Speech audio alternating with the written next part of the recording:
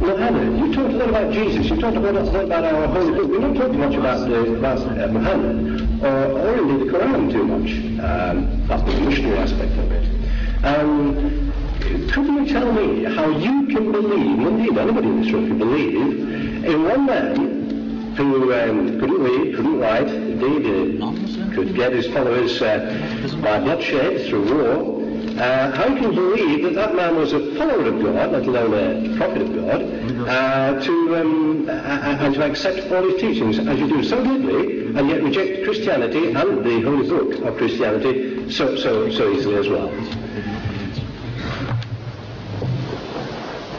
You see, you have thrown in so many things in this little contribution of yours, that how can we believe in a man who was illiterate and who by bloodshed, who had spread his faith, converted the people. Now with regards to the man being unlearned, this is a fulfillment of the prophecy in your book, a fulfillment. The book of Isaiah, chapter 29, verse 12. It says there, and the book is given to him that is not learned. The book, please. The book is given to him that is not learned, saying, read. And he says, I am not learned. Now, if you look for in the religious history of man, in the Bible, you will never find an occasion where any prophet of God, when given the message of God, he says, I am not learned.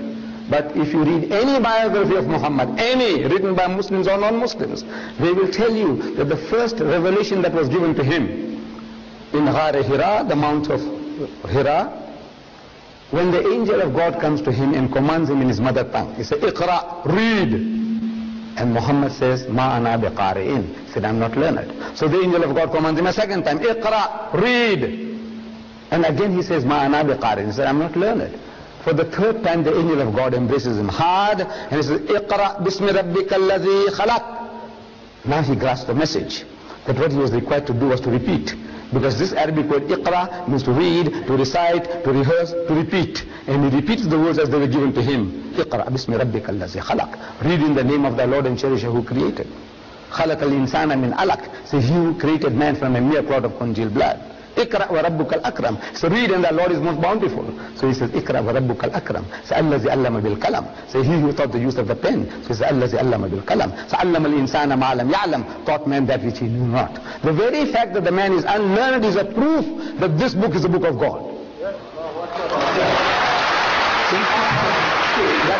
You misunderstand